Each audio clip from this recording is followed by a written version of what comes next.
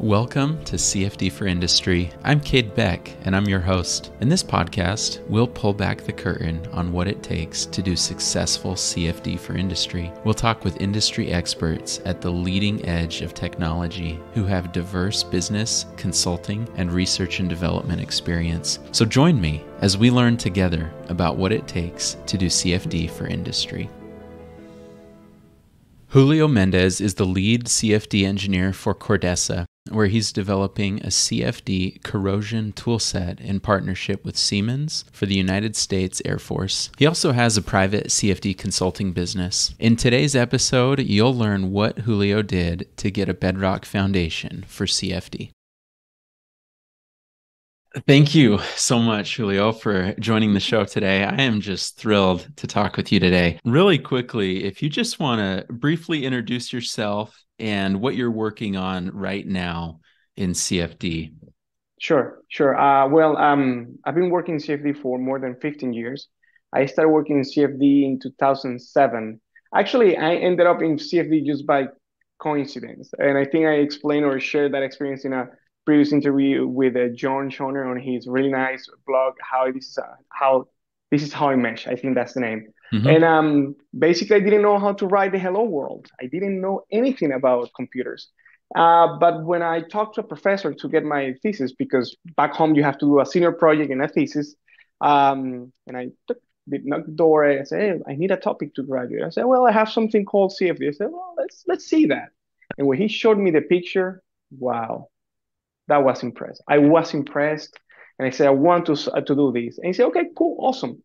But I later understood and knew the reason why he didn't have a student, and because he's an old style professor. So basically, I had to read every single page from Patanka's book, even before starting discussing the topic.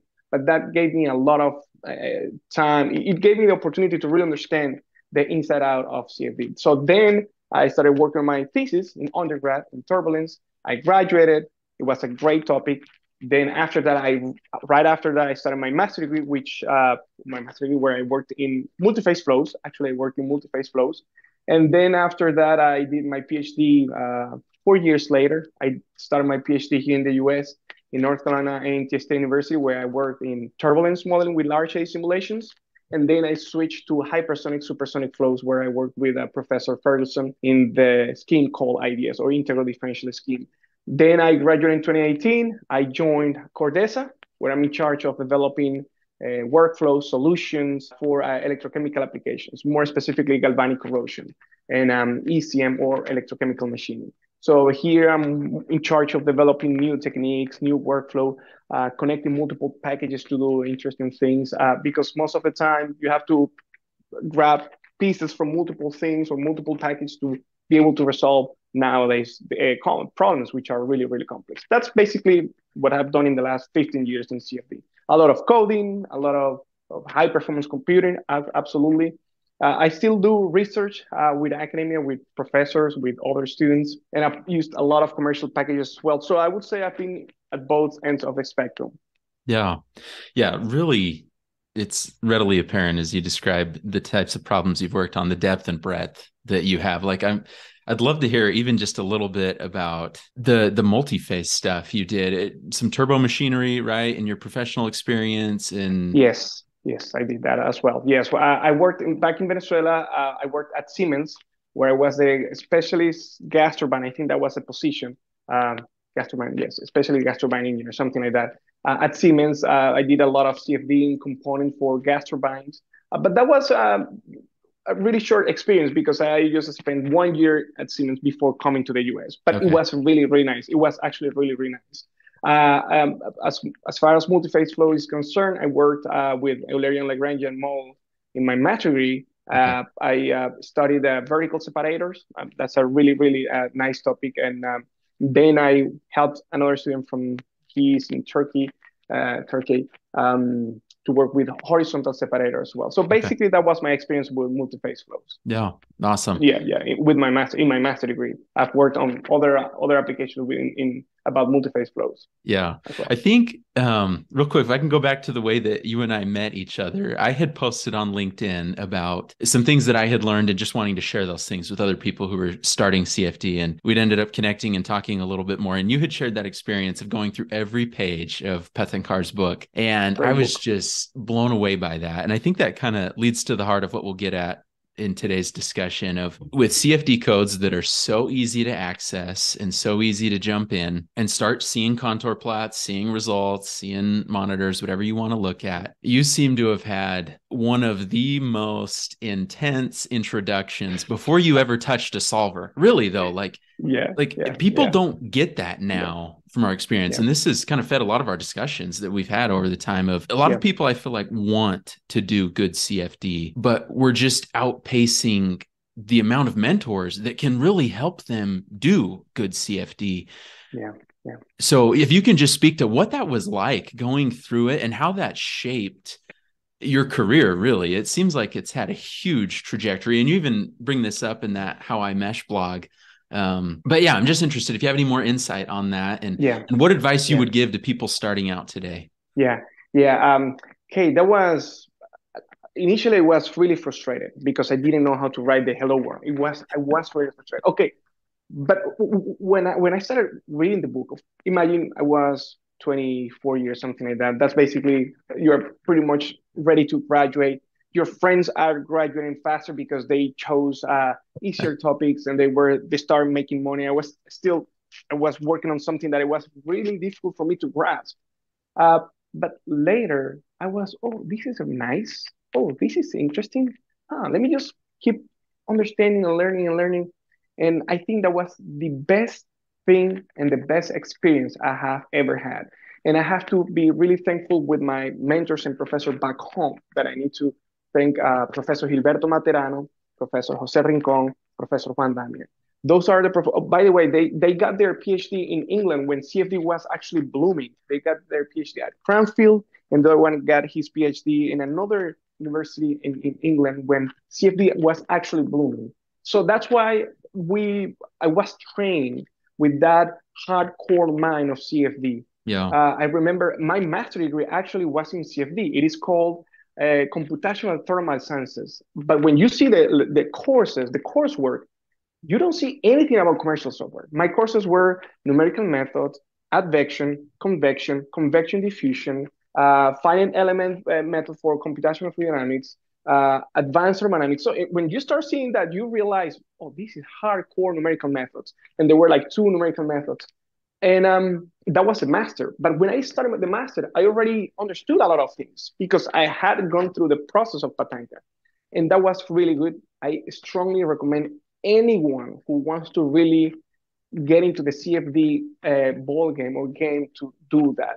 I recommend Patanka. That's every time somebody asks me, I always recommend Patanka because he's the best appetizer you can ever have. The best appetizer. And then I remember I used Malala Sequeira's book, and then I used Peric's book, but Patanka's was my very first book. And it helped me a lot. It helped me a lot. Of course, it was really complicated. I won't say it was not. It was really complex. But I had my mentor with me, my advisor. We used to meet every single Friday, Kate, from 2, I think it was like 2 p.m. all the way to 6 p.m. or something like that, every Friday. So I was almost a kid, a teenager, and my friends were having fun. And I was in the school from every Friday from 2 p.m. to 6 p.m. And I was exhausted. But then when I started like enjoying the experience was the best thing ever. And I recommend that. I recommend that 100%. If you can stay away from commercial software when you're just you're just starting your journey, that's the best thing. And if you can use a language that is not, for example, Python, because Python is really forgiving, really simple. But if you can start using something like really complex like Java, C++, or Fortran, that would be even better because you're going to develop good practices when you develop solvers. For example, I started with Fortran 77. Fortran 77, that was, and then I jumped to Fortran 7 and Fortran 90, C++, Java, and well, now I've used a bunch of different languages. And now I feel that all that experience really paid off. It really paid off. Yeah, I think that's just a mindset shift of the way things are marketed or get results now, get up to speed now. And what you've described has been my experience as well. The harvest takes time and you Yes. can't force that growth. You can't rush it. Nope. You can't skip Nope. steps.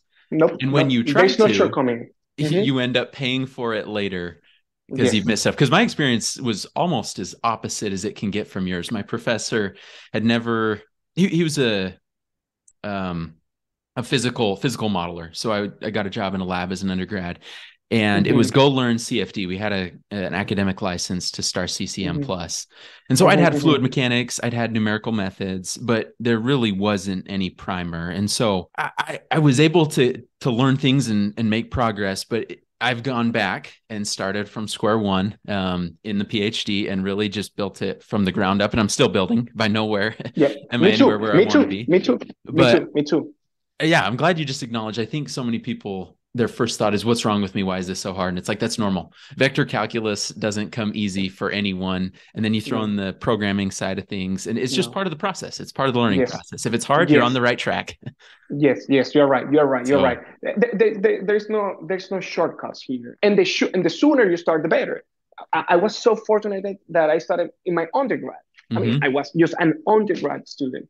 Then I went to my master, then the PhD. The problem that usually yeah, happens, and I saw that with my friends in the PhD, they basically jumped straight from the undergrad to the PhD. PhD. And in the undergrad, they just did their senior project and all of that. But they just made a huge jump, and there was a huge. They had to do so much to catch up when you want to do hardcore CFD or fundamental research on CFD. So the sooner you start, the better. So if you like CFD, fortunately, there are many people that really enjoy and like CFD and they're on the grad, something like that. Just start right there doing the right thing. Just start with the books. Make sure you understand the physics. There are many, many good books. And of course, every book has its own strength. And I think we have shared that in the past. For example, I have a bunch of different books because each book has its own stuff that, oh, I like this book because of this.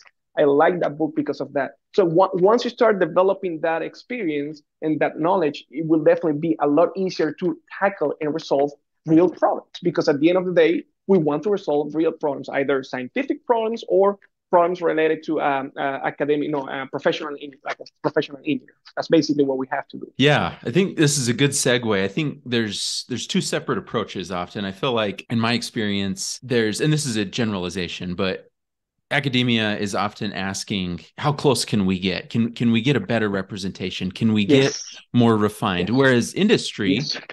is going to ask, are we accurate enough? There's a lot of other Yes. moving parts. There's the economics, there's the Yep. manufacturing, there's the construction tolerances. Are we close Yep. enough? And so could Yes. you speak to what your experience has been? Yes. Of course. Of course. Let me start with as a professional engineers, because we both are professional engineers. Well, I don't have a PE, but we both work in the professional world. Yeah. Okay. That's important to mention, Kate. You have to draw a line. It's like wearing multiple hats. And currently, at this point, I'm happy I'm wearing multiple hats again. I'm working with a paper with Professor Tapan Kumar Sen Gupta that I expect to finish and present at AIAA Aviation in June. I'm really happy. I'm working with him finally. This is like a dream come true. Somebody who I'm really, really thankful to, because he helped me a lot. So when you were the head of academia, you have to answer the question, okay, how else can I do to improve this result? How close I can get to the analytical solution? You are right, and there's freedom. You have so much room to actually grow. You don't have nothing prevents you, or nothing really. You have so much things to do, because that's how academia works. Whereas as a professional engineer, no, you don't have the luxury. For example, today I talked to a client and I told him, look, yes, CFD is definitely something we can use to resolve this problem. We can definitely resolve this problem with CFD, but we have a limited budget. So based on the limited budget, we have to come up with certain constraints, because otherwise you're going to basically spend time and time and time. And you are right. I'm with the other person I work at Cordesa. He recently, well, not recently, last year, he finished his PhD last year. I'm working with him, and I have to remind him. His name is Bashir, by the way. Bashir, you have to understand that no model is perfect. All results are wrong. It all depends how you make sense out of the physics you're getting. And of course, making sure you're using the right physics, the right model, your mesh, and all the different ingredients that we have to keep a look at.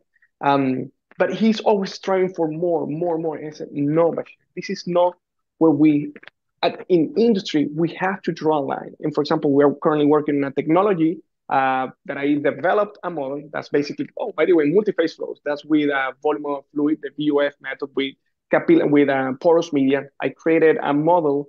It's basically a source term that I brought to Starch flows, by the way, to mimic the capillary forces inside a porous medium. The problem is nobody else has done that in the past. There's no information on paper. So basically, I started just connecting dots from multiple resources, and I came up with a source term that I basically brought to Starch flows. We calibrated the model under certain conditions, and now we are testing the model under multiple different conditions. And he wants always to get the best. I told him, no, this is not possible, because remember, when I created this model 3 years ago, we calibrated the model with the information we had 3 years ago under very specific conditions. And under that specific condition, the model worked pretty well. We cannot expect to now change multiple things on the model and expect the model will provide you the same confidence. But you have to keep that in mind. So for example, I remember we were running up multiple cases, and the solution suggests that, well, the result was not what we were expecting. And I told him, look, we have to 3D print the tool. We cannot just keep running and running. You have to keep in mind that that model was developed for one specific application. Now we are trying to use something similar into this application. So that's one example. The other one, for example, I remember another project with the DOE. I was working on an application for a nuclear fuel. What is the name? Cask. Yes. So it is a really complex application, multi-physics, radiation, really, really complicated. And you can just go and go and go and adding extra layers of complexity. But at some point you have to decide, okay, this is my line. I cannot go further because it will take more time, more resources, more money. And of course you have to know what information you're going to use to calibrate your model to assess if your decision or your solution is right or close enough, because at the end of the day, it won't ever be 100% the same as your analytical solution. Well, it is difficult to have an analytical solution for applications common in industry. But you have to make sure you have the data and you can use that data efficiently with your application. In academia, well, no, academia is different. It's a different mindset. And that's the problem where many people fail when they transition from academia to industry or the industry from academia. You have to make sure that you are in the right place. You have to just remember, okay, this is academia, this is the mindset. This is industry, this is the mindset. It's two different mindsets, Kate. Yeah, really are. I've described it as one of them is like football or soccer, and one of them is like basketball. You're penalized for using your hands in one. You're not penalized for using your hands in another. The points are orders of magnitude greater in the final game. Like it's different. I like both. I enjoy both, but they're different, and you got to make sure you play by the rules that you're playing with. Yes, great example. But Kate, something by the way, I read your post today about the different skills. Something that you leverage in industry are the soft skills you develop in academia, like writing, like communication skill, presentation skill. And sometimes people underestimate those skills. And I've seen people without PhD, without master, that they have amazing writing skills, amazing communication skills, incredible presentation skills. But usually those skills you develop here, you can transition and you can use or leverage them here. Similarly here, once you start moving things from industry to academia, it's definitely appropriate as well. So you have to wear multiple hats. And you have to be really smart how you leverage these skills. Yeah. And it's a continual effort. It really is to be able to do that. So that's great. That's great counsel, great wisdom there. Maybe if we can also dig into your PhD a little more, integral differential scheme. What was it? I know you converted a lot of the code. That was a huge portion of it. Mm-hmm. What was that experience like? What did you learn? What were the obstacles? I guess this is also pivoting more towards academia stuff. So Yeah. Beautiful experience, Kate. I love academia. I actually had the conversation yesterday with one of my friends, and he asked me because, well, Julio, why are you always reading something? Why are you always? Because, like I mentioned, I'm writing a paper with Professor Tapan. It's because I love that kid. I yeah, cannot imagine my life without science, without research. Of course, now my position is industry. I have to do many things that are different from actual like research and development. Even though my position has a lot of research and development, but more industry oriented. mm-hmm. Um, but academia for me is the place I belong. So when I started my PhD, I started working with one professor in turbulence. That's basically, I joined his group because he needed somebody with experience in turbulence. And now please remember what I just mentioned about my undergrad that was in turbulence. So my thesis in undergrad in Fortran 77 in turbulence was the key which opened the door for my PhD, not even my master degrees. He didn't even care about my master. He did care about my undergrad because what's in turbulence Fortran 77. So Yeah, he had a code. He was working with a team of professors with a code in Fortran 90 in turbulence. So they needed somebody with experience in turbulence. And that person had to have also experience and knowledge about large A simulation. So I just knew the very fundamental stuff from large A simulation. So I joined the group. Um, I worked with that professor for 2 years. That's where I learned about high performance computing because he said there's no way we can make breakthroughs with computers like the one we already have. We have to use HPC. So I spent the first 2 semesters from my PhD taking classes from computer science and a bunch of classes from the mechanical department, of course, because core courses and all of that. So that's where I took classes from high performance computing, like MPIs, fundamental, then advanced, um, uh, other topics related to computer science, like visualization, many different things. That was amazing. So unfortunately, that grant, there was an issue with the grant, so they stopped. The agency that was funding the research stopped funding the research, and unfortunately, that professor was laid off. Not because of that, because of their problems. So I was basically hanging in the air. So I had 2 years. I worked in large area simulation for 2 years. Actually, we were developing a model called temporal large area simulations. It is not new. Somebody else worked on temporal large area simulation, but we wanted to use a kind of different filtering scheme for the time integration. I also have to thank Professor Filippo Maria Denaro, who helped me and still helps me a lot when it comes to large area simulation. He's a reference in the world of large area simulation. And I'm really thankful I had the opportunity to talk, and he helped me a lot. All that work basically went to waste. And then I was just looking for another group. So then this professor, Professor Ferguson, my final PhD advisor, talked to me and he told me, hey, Julio, I need somebody with experience in HPC and Fortran 90. I said, okay, I'm the guy. And I joined his group, and it was a amazing experience, Kate. It was amazing because I transitioned to supersonic hypersonic flows, which is an amazing topic. He was a student from Professor Anderson. Imagine John Anderson's a student. He's a full professor, so he has decades of experience in numerical computation. He has worked in hypersonic flows, scramjets, wave riders, many topics. So he's a reference in hypersonic flows here in the US. And it was really amazing to work with such a knowledgeable professor. The idea is basically groups idea or merge ideas from finite difference method and finite volume method. And that's why we call it integral differential scheme, because it has component from finite difference, it has component from finite volume, and it still has the good things from this and this one. And I was in charge of course, finalizing a few things from the code, from the solver, the algorithm. I basically created the version for high performance computing. I remember that we ran that with even 2,000 cores at the moment. That was 2017. That was a huge milestone because, well, our research group was really small. So that was a huge milestone. I also created another version for GPUs. So we made a lot of progress in that direction. He was really happy, and I was happy to see my advisor happy, of course. And that gave me the exposure to the other side of the spectrum of high velocity flow or high energy flows, because I was always working with multi-phase flows and turbulence. So jumping to hypersonic flows, where things are really, really fast, where you have to now take into consideration multiple things as far as solver is concerned, because with turbulence, well, you usually have certain kind of solver for large A simulation and compressible flows, and for supersonic and compressible flows, now you have other kind of solver. And that's why I feel so comfortable when I think about, oh, incompressible flow solvers, oh, compressible flow solver.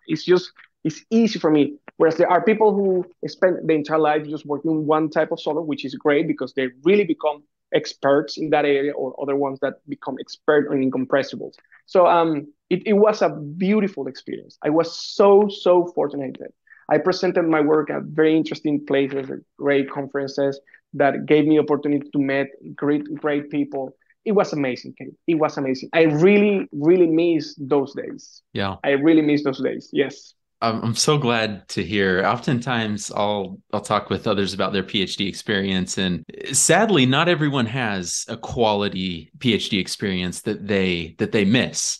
And I feel the same. My PhD was a wonderful time to really dig in and focus. I was doing magnetohydrodynamics, and I miss Wow. those days. I really do. It was, Yeah. I feel Yeah. very similar. That's awesome. I want to share with you something, Kate, because I like to repeat that. People usually think, oh, well, let me use my name as example. Oh, Julio, he's a very lucky guy. He's a lucky guy. He's a lucky guy. Okay. Well, to be lucky, you need three things. You have to love what you do. You have to really love what you do. You have to work really hard, and you have to have a talent. When you have these three guys, then you have that extra component that comes from, I don't know, from the universe, which is the luck. You are lucky because you have these three components. So what I want to say with this, or what I mean with this, is when I was in the PhD, I remember I used to show up. I was the first one to get into the lab. I was the last one leaving the lab. I was always learning. I was always studying. I was always reaching out to other professors. I was always on that interest. I was always interested in keep learning and learning and learning. And I remember once, I just defended. I had defended my thesis, my PhD thesis. My other friends defended their thesis. So I was with my PhD advisor, and he told me, Julio, you have a gift that not anyone in this group has, and that is because you love what you do. Mm. He told me the bug of academia beat you, something like that. Yes, something about the bug that beat me about the academia and all of that. And I think that was right. I remember that I was, when we were discussing about the algorithm, where we were discussing about new ideas, when I was always like really into that. And every time I had a resource or a reference, oh, I just read this paper from 19, I don't know, 19 something. Oh, where did you get this paper from? Oh, a reference from another reference from another reference. Because the three components were with me. And I think then I feel lucky, yes, because I have had these very nice experiences. Because it is like that. You are always working. You are always trying. You have the talent. You love. You are passionate with the things you do. And I think that's the thing that everybody needs in their professional careers. Yeah. Yeah, there's some interesting research. I don't know how much you've been exposed to the work of Cal Newport. He's a computer science professor. Anyway, one of the things that he's documented in some of his research is the sequence in which those come. You work really hard at something, you develop a talent, and then you love it. And so it's been really interesting. They're all still three there. They're all there. Oh, yes. But just Oh, the yes. sequence in which they come, right? It takes time. You have to increase your capacity, your understanding, and there's no shortcuts. Like we've said, there's really no Nope. shortcuts to this. No, So no. that's really good advice there. One other thing that I think is interesting, I think I saw this just recently from you. You said you've recently been bitten by the Lattice Boltzmann bug. So we've Oh, talked a yeah. lot about classical algorithms and methods, finite difference, finite element, finite volume. What are your thoughts? What's been your experience with Lattice Boltzmann so far? I've also recently started to look at it, but I'm relatively new to Lattice Okay. Boltzmann. So Okay. That's amazing. That's great. We all know the limitations that the Navier-Stokes equation has. Okay, we are really aware of that. So I started like wondering. Okay, we need, for example, for multi-phase flows. Actually, I started looking for some alternative for multi-phase flows. And then a company suggested me, hey, why don't you try our product? is based on Lattice Boltzmann. And I knew what Lattice Boltzmann was. I said, okay, let me just give a try. Actually, I remember I had this conversation with somebody with Siemens some like few years ago, and I asked him, why don't you guys try Lattice Boltzmann? We were just talking, like, I mean, nothing serious. And because I told him, I remember, hey, Lattice Boltzmann is really, really good because of the way the algorithm is very local, and that type of locality is what you can exploit on GPUs. That I remember I mentioned that to that guy from Siemens maybe like 2 or 3 years ago. But it was just like a random thought. Of course, they haven't done that, and there is a company doing that. And when I tried the solver, I said, wow, I like this. And of course, that forced me to go back to my books and check about Lattice Boltzmann to refresh some of the concepts and all of that. But I strongly believe it will be very, very important in the near future in CFD. Of course, the limitation with Lattice Boltzmann is that it's only possible or only useful. Well, not there are certain schemes that have resolved that issue of the low Mach number and all of that. Because it has like a limitation due to the CFL number, very similar to the explicit schemes with Navier-Stokes equation. But as far as low Mach number in compressible flow is concerned, it really shines. It really shines because the way the algorithm is so simple. You don't have to resolve, for example, Poisson equations for pressure, which are really intensive from a computational standpoint. It's really, really local. You don't need things from multiple cells to do your reconstruction of gradients and all of that. And that is why GPUs really shine. That's why Lattice Boltzmann on GPU really shines. And now we have GPUs that, for example, I was checking the specification from the latest GPUs from NVIDIA, and they're incredibly fast. So you can basically, with one GPU, do the same work from hundreds of different CPUs. So I think that's where, for multi-phase application, Lattice Boltzmann will definitely shine. Yeah, that's my opinion. Yeah. That's my opinion. Yeah. No, it's interesting looking at that. I had run a test case. I think we're testing the same software, and I almost filled up my terabyte drive, my solid state drive with just one test case because I was down to 10,000th of a second and just resolving some really tight time scales with some phenomena. And I was like, oh man, I got to worry about this. When you go that small, you're taking a ton of data. And so I had to clear some things out. So it was just a different mindset for me. Usually maybe I'm a couple gigs, 5 gigs or something, but I'd put like 750 gigs. You're right. Actually, that was another question from that blog from John Schoner that I really appreciate his invitation to write my biography in that magazine. That was one of the questions, and I think that's one of the issues with CFD or anything that has to do with numerical computation data.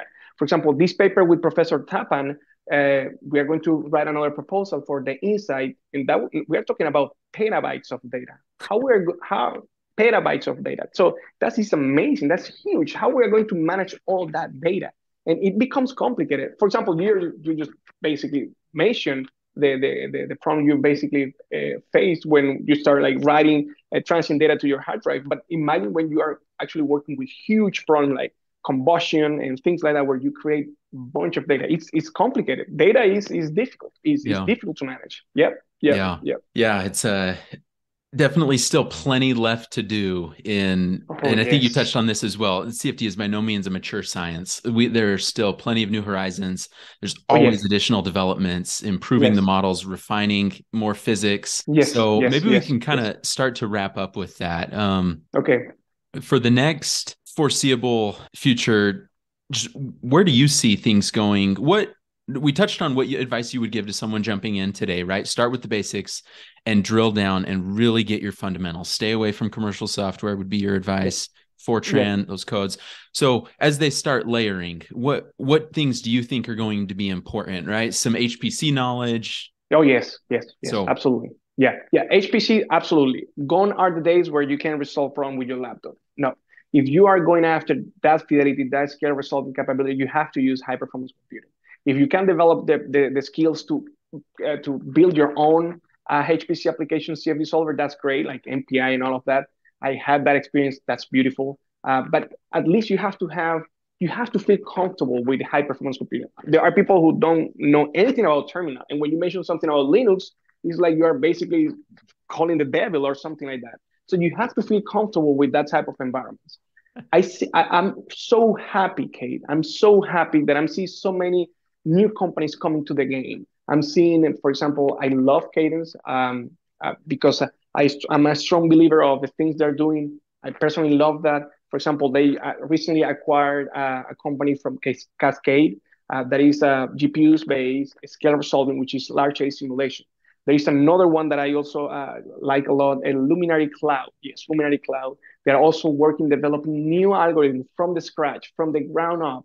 And I love that because we are still using the same algorithm from 30 or 40 years ago. And that has been one of my main opinion in the last years. We have to we have to be really we have to push the envelope. We have to try and try and try. And I really like these new kids in the block that they're doing that, and Yeah. I'm really happy to see that. And the other program we are just mentioning about Lattice Boltzmann, I love that. I love to see new things because that makes the market, of course, more competitive, but it gives you more tool. I don't think, Kate, that you have to become more.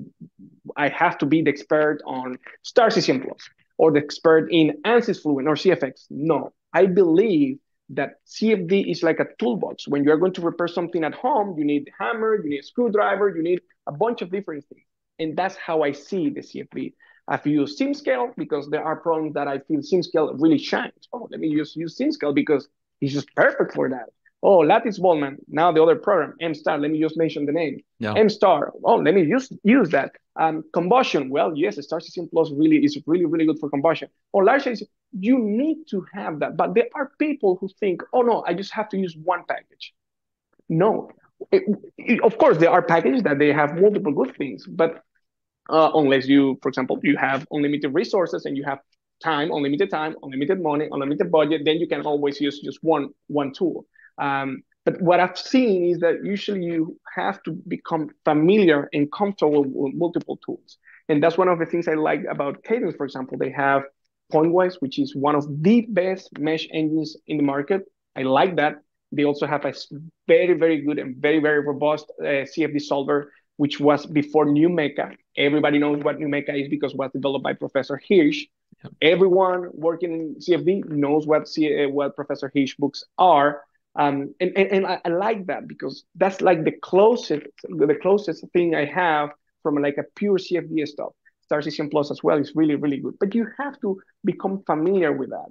And I like the fact of Cadence, for example, that is totally in the cloud. You don't need to purchase licenses with somebody, a middleman. You just use your credit card and you create your portal in 2 or 5 minutes, boom, you have your solution up and running. And I feel that that type of solution is the future. Gone are the days where you have to call somebody, oh, I need a license. Okay, 60K. This is the wire transfer. Now they will send you the license file. And okay, the license file is just for this machine, or you need a network license. Oh, where now I need to use this in the cloud. Oh, Jesus Christ, how do I do that?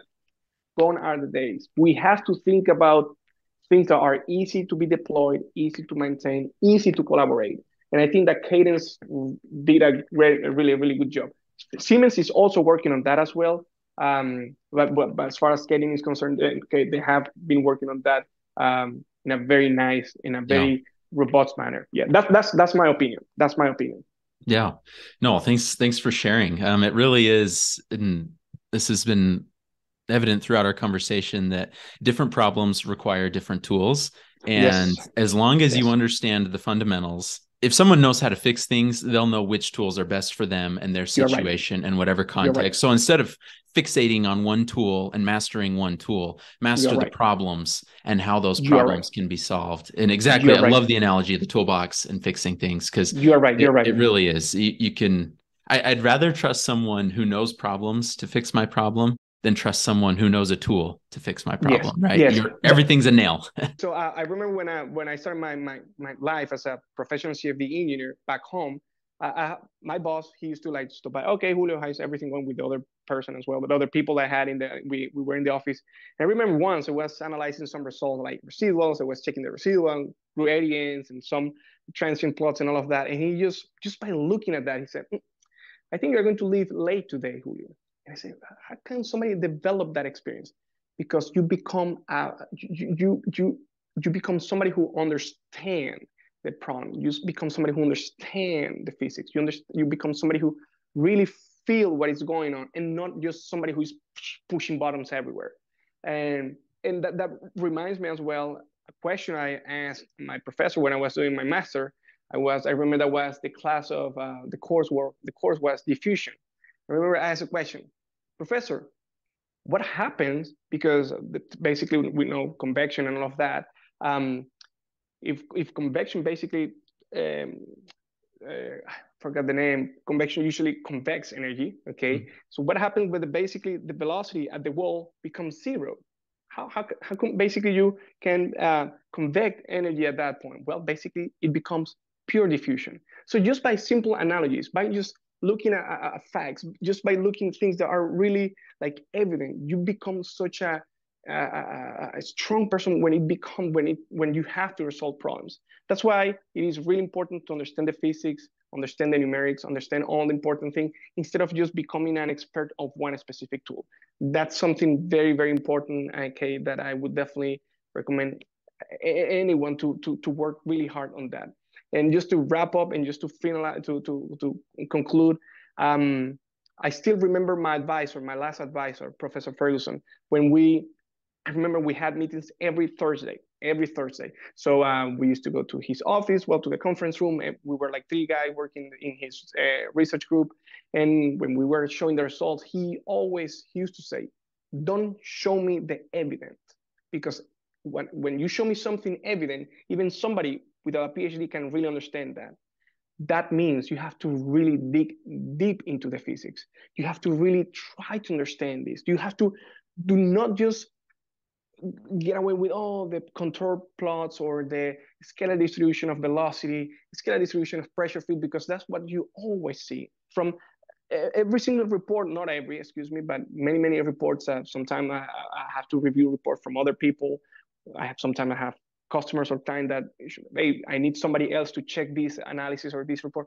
You always see the same thing, and you have to start thinking in a different way, and that will give you so much power. It will give you so much different tools to really understand that. And that's basically what happened when you, I think that's because I had that strong background in turbulence, where you usually have to do multiple things instead of just showing the scalar distribution of velocity field and stuff like that. But that is really, really important. And I repeat, my advisor used to say, don't show me the evidence, because anyone, even without PhD, understand that. I want to see what is behind that. And that's when I had to start like thinking from trying to see the problem from another perspective. Then I had to try to use things that I knew from other experiences, from other field of application. That's what I would definitely recommend somebody in CFD or anything related to numerical computation. I think that's a good way to wrap up. That's my advice. Yeah. Oh, that's great. Thank you so much. And it's good advice and a lot for people to think about, of really what the standard is, right? I can't remember who said it, but the point of computation is insight, not numbers. So you're right. Mm-hmm, yep, mm-hmm. we want the insight. You're right. Yeah, you're right. Yeah, you're right. And all solutions are wrong. Just a few are meaningful. Who was the person who said that? Fox, I think, right? All Fox, yeah, solutions are wrong, probably. And some are useful.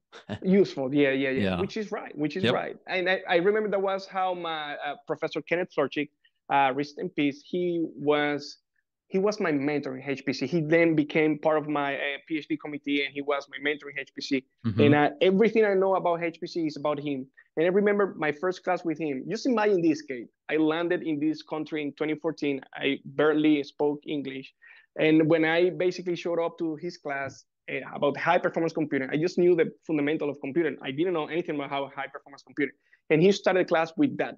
All solutions are wrong, just a few are useful. And that was, so wow, this is the best way to start a class in numerical computation in high performance computing. So of course, once you add the high performance computing, then you are going to add another source of error that we can discuss somewhere later. But I think that's important to keep in mind as well. Yeah. All solutions are wrong, very few are useful. Yep. Yeah, absolutely. Well, if someone wants to get in touch with you after listening to the podcast, what's the best way to do that, Julio? Via email, yes, definitely via email. I don't know if you can add that on Yeah, your I can video, add that but for sure. okay, yeah, you can. I will send Okay, you my email address so that you can just awesome. add that. Yeah, no Awesome. problem. Okay. Well, thank you again. And it Yeah, was thank great you to very much, talk with Kate. you. Yeah, thank you very much, Kate. Thank you for listening. Really, thank you. What happens next is the most important part of the episode. Pick one thing that you can do in the next day to apply what you learned. Then do that one thing. See you on the next episode.